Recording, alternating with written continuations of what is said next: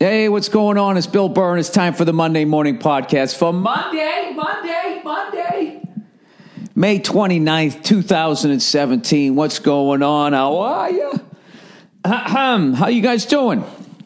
Happy Memorial Day. Happy Memorial Day.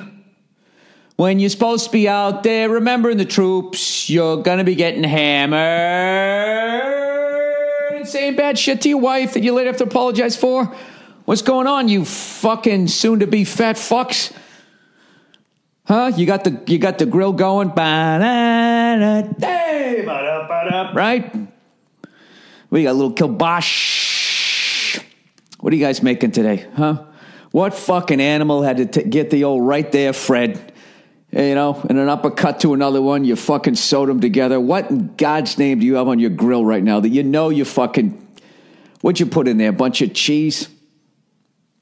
Who wants cheese on their burger? Come on, these things are going to fucking burn. Karen!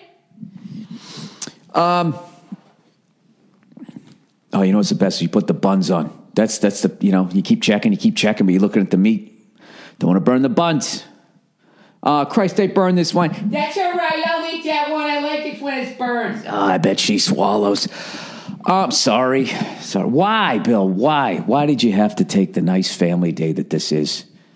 You know?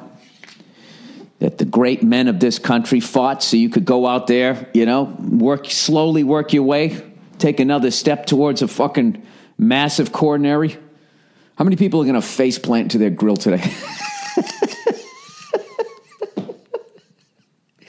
Via too much alcohol, you know, just eating that last thing that fucking makes their ticker stop, or, you know, the classic old fucking middle-aged man injury, the fucking blown out Achilles, you know?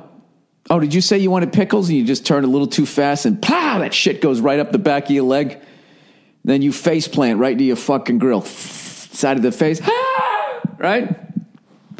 You'd be surprised. I bet if I could somehow get some sort of live, you know, phoners in here, I bet my phone lines would be lighting up right now with paramedics, fire department people that drive ambulances. Hey, is the driver of the ambulance, do you actually have to know how to help people, or are you just like the guy, the getaway driver?